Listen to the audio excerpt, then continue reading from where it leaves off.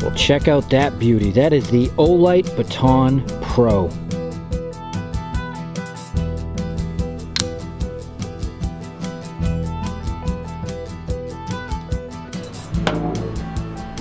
A nice compact EDC flashlight that'll put out 2,000 lumens.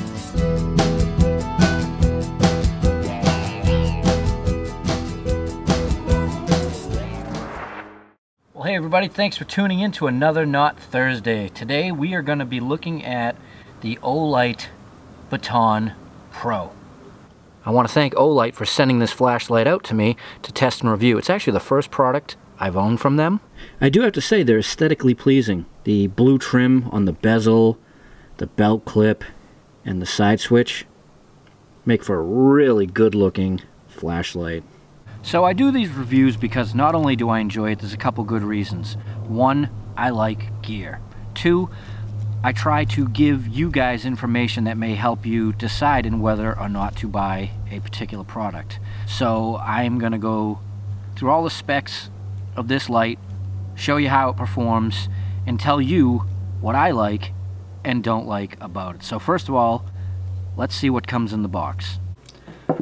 The flashlight, user manual, nice little pouch, lanyard, and charging cable. It's a nice pocket size at 4¼ inches in length. The head diameter is just under 1 inch and the body diameter slightly smaller than that, weighing in at 3.77 ounces. So let's talk about the power situation and setup here. The flashlight comes with an Olight 18650 battery, but be warned, if you intend to use other 18650 batteries in this flashlight, they are nowhere near the same size. This standard battery will not work in that flashlight. So you have to use this battery or a battery of the same exact length. So one thing right off you notice about the flashlight that's different is that the charger magnetically connects to the flashlight. Now that is a very cool feature, simple to use, flawless, pop it on, let it charge. My only concern about that is it is a specific cable to this flashlight. So combined with the odd length of that battery and needing that cable, if you're away for a considerable amount of time, you don't have the cable, you're pretty much out of juice. So we'll get to some outdoor night shots of the Baton Pro in action, but let me tell you where I've been using this flashlight the most recently since I've had it. I think it's a great at-home desktop workshop type flashlight. One, because this tail cap is magnetic.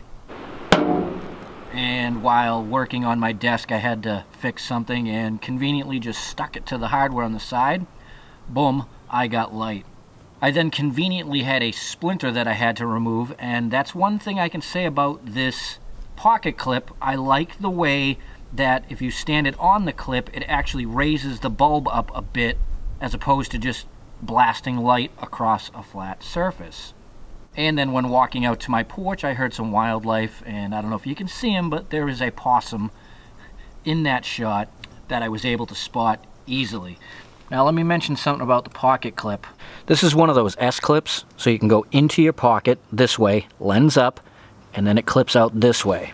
Now I hear a lot of people talk about how you can use this as well as a headlamp, but let me tell you, if you put it on underneath your visor, it's too long. If you put it on top of your visor, it's too long. And obviously, if you put it that way, it's backwards. So for a standard ball cap installation as headlamp, it really doesn't work. You can put it halfway on, but it's all over the joint. But I do have to say I love how the clip is sunk into the flashlight. You can't flip it, you can't spin it, but it does look nice and it is super secure. Okay, so the how to use it before we go use it. You have one side switch button. It is very low profile and firm. It's a very firm press. From the off position, if you press and hold, you get moonlight. If you keep holding it, it locks it out. Then when you have it on, it's a press and hold to cycle through all levels, double click, for turbo, triple click for strobe. So let's get down to the beam shots. This is a flood. It is beautiful, it's soft. I love it indoors. Again, like I said, I think this is a great indoor flashlight. But let's get outside with it. My test facility, the driveway. Now keep in mind, my shed from where I stand is about 60 feet, and the entire length of the driveway is just shy of about 150 feet. So that'll give you an idea of what we're looking at for performance. Alright, so starting out in the basement with Firefly mode, that's 5 lumens. It'll last you 9 days. Great for low impact viewing, I guess you could say. The next setting is 30 lumens. That'll last you 55 hours. We'll throw 15 meters. That is great for indoor use, and probably the one that I have been using the most for my needs. Moving up to medium, which is 120 lumens, will last 13.5 hours, and will throw 30 meters. That is really good indoors. It's not bad outside. It's enough to move around, navigate, walk, do what you need to do. But being that it's a flood, obviously it doesn't throw too much.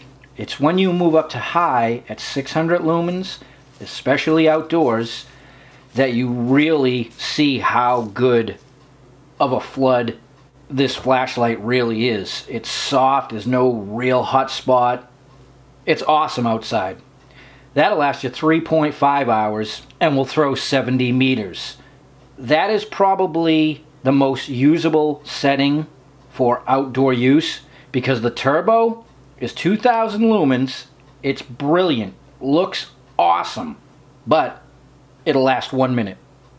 And then the flashlight will ramp itself down to, I believe, the 600 lumen setting. And I'm assuming if you use that turbo setting quite a bit, you're going to deplete the capacity of the battery to give you that 2000 lumens.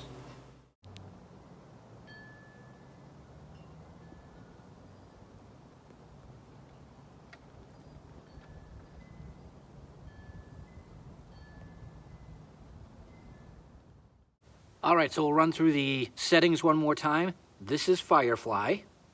This is low. This is medium, and we'll back up so you can see the throw a bit better as we go.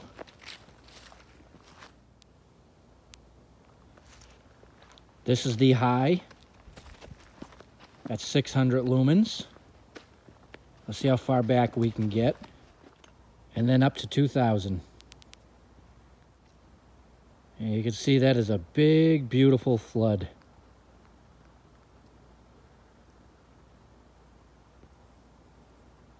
And then, of course, strobe.